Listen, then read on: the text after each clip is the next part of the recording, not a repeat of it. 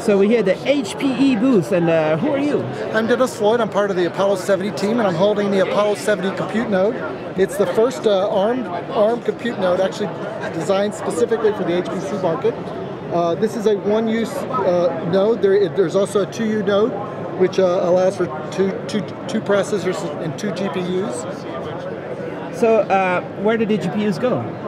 Where did the GPUs go? Yeah. The GPUs, there's one slot here and one here.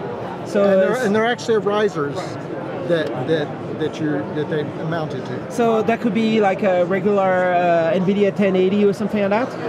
I think the original one is with an AMD FirePro.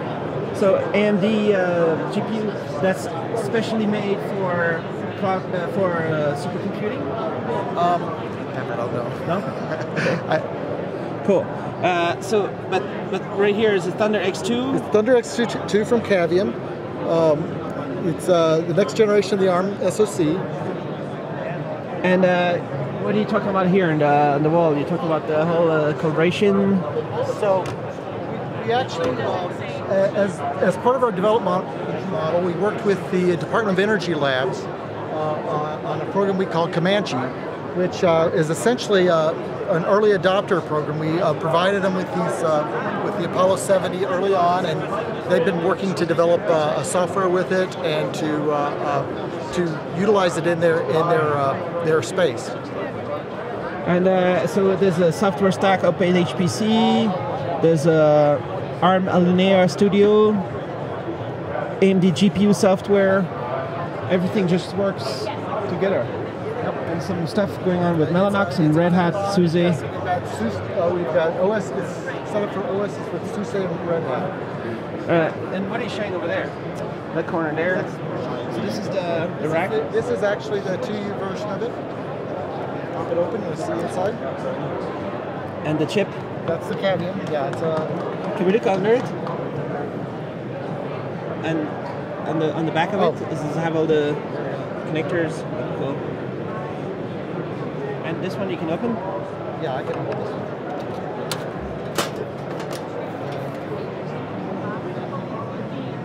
So that's 2.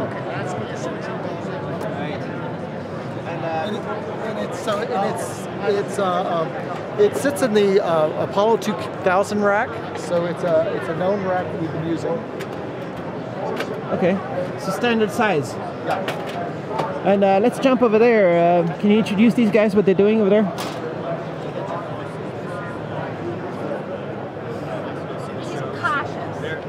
Hi. Lisa Pilati. She worked on the machine, and I'll let her from you. Hello, so who are you? My name is Lisa Pilati, and I'm a senior system engineer working for Hewlett-Packard Labs. And what are you showing here? This is an ARM solution? It is an ARM solution. It is the first instantiation of the machine of memory-driven computing architecture. And this is the machine? This is a prototype of the machine. It's called the machine? The machine. Why? Because the idea is that the technology that we're developing as part of the machine program can really be used in a variety of different ways. It can be used in servers, for an exascale type solution.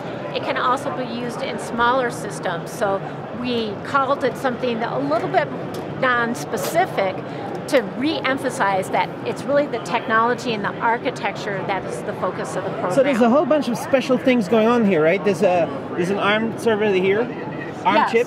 Yes, this is a high-performance ARM processor. It's a Cavium ThunderX2. ThunderX2 right here. Correct. And then there's what's going on around here? So out of the ARM processor, there are ICI links that come out. This is an FPGA that provides translation from the links coming from the processor out to the other parts of the system. So this is a memory semantic fabric. It's the precursor to Gen Z. So once you're at Gen Z, you can talk to fabric attached memory anywhere in the system. For instance, over here. Gen Z is right here, it says Gen Z. Yes. So that's a new idea? Yes, it's a new fabric. So think of InfiniBand or Ethernet. It's a new memory semantic fabric. There's a consortium of, I believe, over 40 different people, different vendors, server, operating system, networking, components, a wide variety of partners. So was that originally your idea or somebody at HPE, right? And then they decided to open it up? Well, it was really a group effort. We certainly are one of the 12 founding partners, but it really is a collaborative effort across all the different companies. So is the idea to have one ARM chip with a ton of RAM, or is that what it is? So what you really want is you want to have, with memory-driven computing, you want to have a very large pool of non-volatile memory. And then you want to have processors that talk directly to that memory. In today's processor-centric architectures, you have memory that's attached to processors. And if you need more memory, you have to scale them in lockstep. And then this processor has to talk to that processor to get to this memory. What if you had a really large pool of non-volatile memory and the processors could talk directly to that memory? And because this memory is non-volatile, you don't have to be moving your data from main memory to storage and back and forth.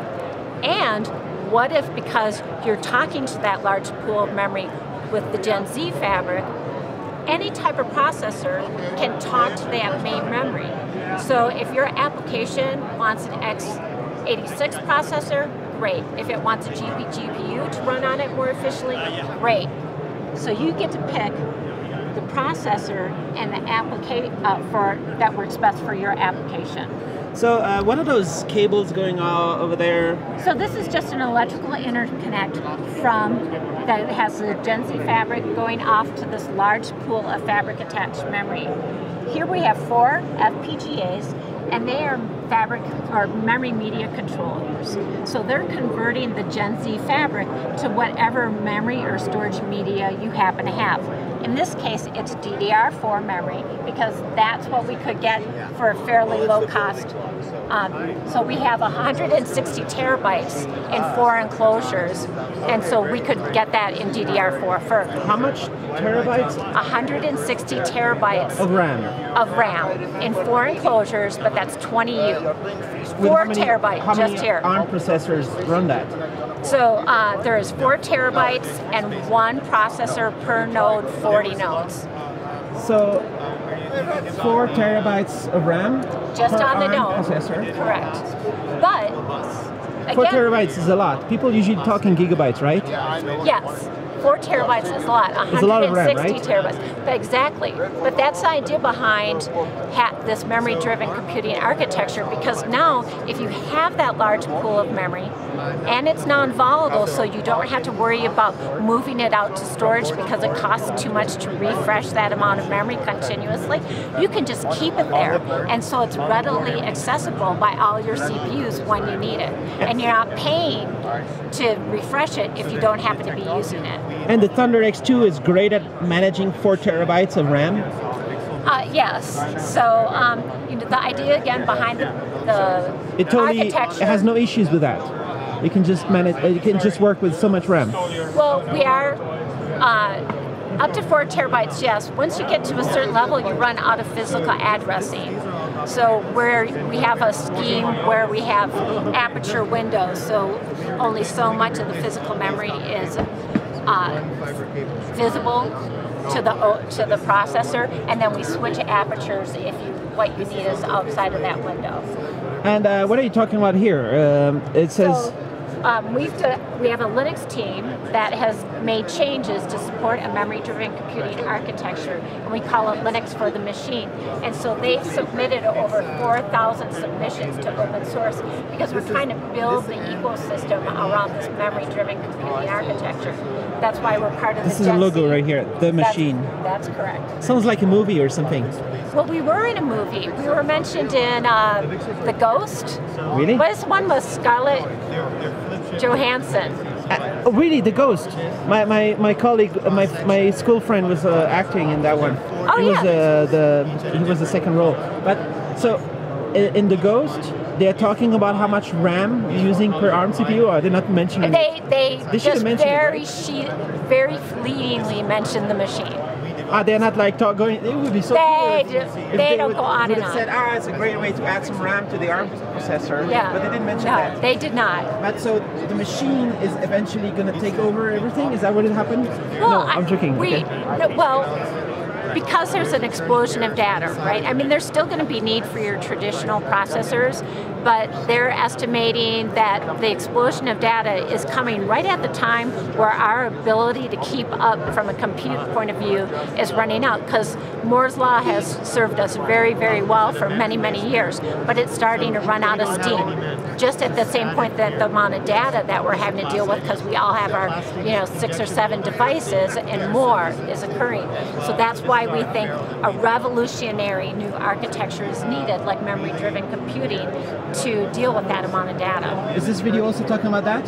So this video, yes, is on the machine, and so here we're running an application on it. Here you can see some of the video of the machine, and here this node is getting plugged into an enclosure, and we have people talking about it. So how soon is this going to take over the whole supercomputing market? I think it will take some time. It takes some time to build a completely new ecosystem. Why? Can't you just get a few more extra help and stuff and get it done? Or? Well, that's why we have submitted all the changes we've made to Linux, to open source, to GitHub. We have a machine users group so that people can learn more about the machine and think about how they can make modifications to their applications to take advantage of it. We're part of the Gen Z consortium. We're working with vendors to support their processors on Gen Z and in memory-driven computing. And more basic Apollo 70, is that a stepping stone, or? You could think of it as a stepping stone. So this has the same processor as the Apollo 70, but again, here's our product with the ARM processor. And why is it shaped like this over here? What's over here? So these are switches. There's 4 switches, and this. You have a whole bunch of those, and this is a different place in the rack. Yeah. Well, what happens is that this is a single node, so it has 1 processor and up to 4 terabytes. This is the processor. Sorry.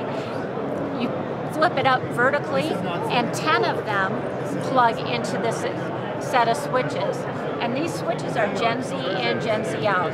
So they allow any processor to access fabric attached memory anywhere in the enclosure. Do you talk about, is this FPGAs too? These are FPGAs as well. Do you talk about what FPGA you're using, or is it secret? We have not told which vendor of FPGAs that we're using, and but the vendor that you're using is probably very excited about this. I would hope that they are. Or they're trying to fight to be the one that provides the best solution for this. Well, they're obviously very high-performance, state-of-the-art FPGAs, so we're helping them push the extremes of their technology.